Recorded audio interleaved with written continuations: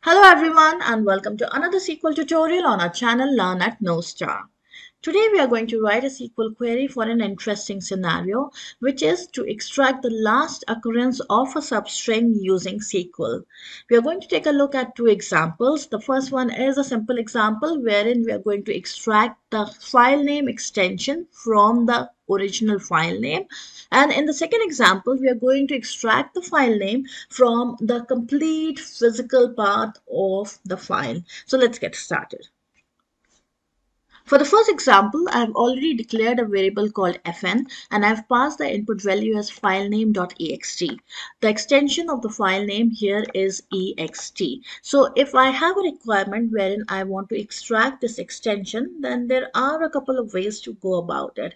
So there are multiple ways, but the one which we are going to consider over here is the one that will also help us to find the last occurrence of a substring, which means if this dot had occurred multiple times and we just wanted to find the last occurrence, the last substring after the last dot in this string, then this approach would help us to do that.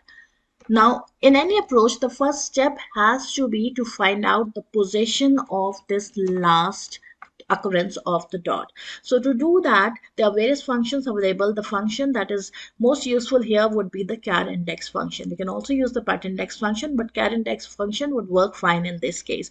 The char index function would give us the position of the substring that we are going to find in this variable. So let's just start with writing the char index function and then we'll go about with the next steps. So the char index function can be simply written as char index, and then you need to pass the search expression, which is going to be the dot in our case, and the expression to be searched, which is a variable at fn. So if I simply run this entire piece of code, I'm going to get the position of the dot in my string, which is 9. So now what I need to do is I want to extract all the characters after the 9th character in this substring, in this string. Now, if I need to do that, then I have an approach. I can use the substring function and I can find out the position. I can start extracting from the 10th position. I can find out the length of this whole string, and then I can extract till the end of the string. Now, if you are already aware, and many of you would be aware of that syntax, do write it down in the comment section below for everybody to know, so how that can be used to extract the string. But in our case, today we are going to use another function to achieve the same objective, and that function is reverse. So our approach is going to be to find the position of this dot from the end of the string. So instead of finding it from the left hand side that we started counting from here, we are going to start counting the position from the end of the string. So in effect, it is going to be the 4th position. And then I would know that I just need to extract the last 4 characters, or I can subtract a 1, so I can extract only 4 minus 1, which is 3 characters, which is going to give me the file name extension. Now to find the position of the string from the end of the string instead of from the starting of the string, what I can do is I can just use a function called reverse to reverse the string. So before using it with the char index function, let's just see what the reverse function do. So reverse, as the name suggests, simple function, doesn't do anything else other than reversing the string. So it's just going to reverse the whole string, each character of the string. So it is going to make it t, x, e, dot, and so on. So the whole string character wise has been reversed. Once you have the reverse string, now I will try to find out the position of this dot. So when I try to find out the position of this dot, it is going to give me 4th character, and then I can decide to extract only the last 4 or the last 3 characters from the string. So what I'm going to do now is apply this reverse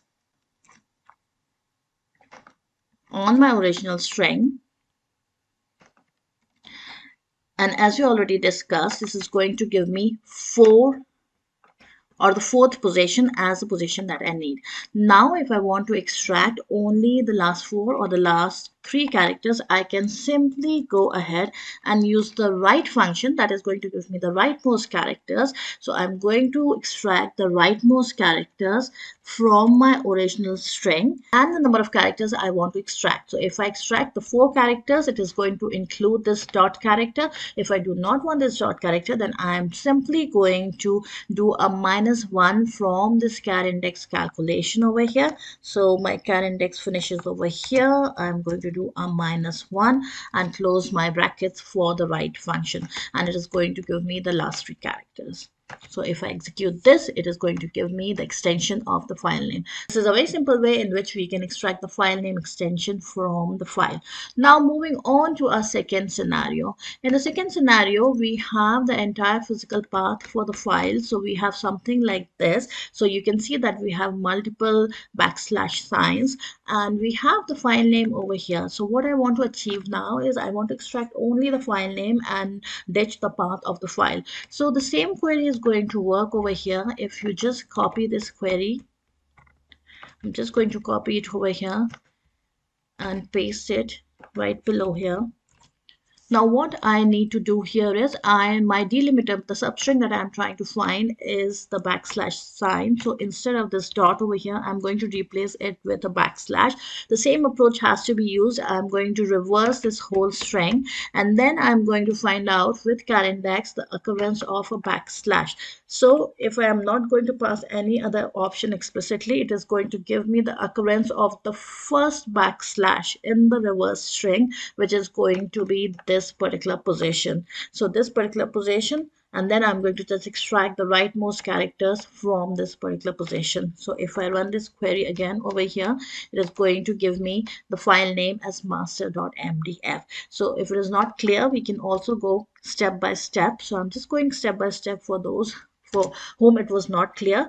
For others, you can simply go ahead and use this approach. And as I mentioned earlier, if you know of another approach using the substring function in which you can extract the extension of the file name, then please do post it in the comments below for everybody of us to know. Thanks a lot for watching. For those who do not want to watch it further, for the ones who want to split this down into steps, I'm going to split it down now. So I'm going to write a simple query, select reverse at fn, and it is going to reverse this substring over here. So now we have the reverse substring. You can see it's a big substring. The next step is to find out the position of the backslash. So the position of the backslash, if I do not pass an option, it's going to search for the first occurrence of the backslash. In char index, you can also specify from which occurrence you want to search. So if you just do not pass an option, it's going to give you the first occurrence, and that is what we want because we have already reversed this string. So it is going to search for the last occurrence. So we have to pass what we are going to search for. So it's going to be a backslash over here. And now if I execute this query, it is going to give me the position 11. So if we start counting from here, 1, 2, 3, 4, 5, 6, 7, 8, 9, 10, 11. This is the 11th position. Once I have that, I'm just going to use my write function. So if I just use a write function on the string to extract these many rightmost characters, it is going to return the string with a hash, with the backslash sign. Okay. So what I need to do here is, like in the query that we just copied, I need to do a -1 if I do not want that hash sign, and then I can get the original file name from this entire path. So this is how it can be achieved. I hope that you found the video useful. If you did, then please do not forget to subscribe to our YouTube channel and keep watching our YouTube channel for more tutorials. Thanks a lot for watching. Goodbye.